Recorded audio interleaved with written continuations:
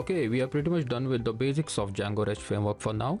We have learned enough fundamentals of DRF to build the real-world projects. Of course, there are some more really important topics in Django REST Framework that we still need to explore, such as authentication, permissions, tokens, etc.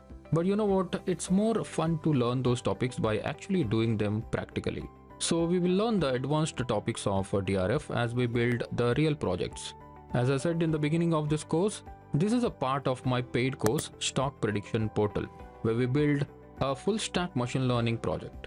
In that course, we will actually build the stock prediction portal using Django REST Framework and machine learning with the React frontend. You will learn a lot more things about DRF when we actually build stock prediction portal alongside learning machine learning and neural network. In the portal, we will have authentication, permission, user profiles, and finally we'll be building the complex machine learning model that predicts the stock prices. The REST framework will help us build APIs, and React.js frontend will consume those APIs. So if you're interested to work on the advanced project with the skills that you have just gained, I would highly recommend you to enroll to the full course.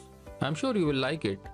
Just try it for 30 days. If you don't like it, you get 100% refund. So that's it for this course. Thank you so much for being with me. I look forward to seeing you in the next course.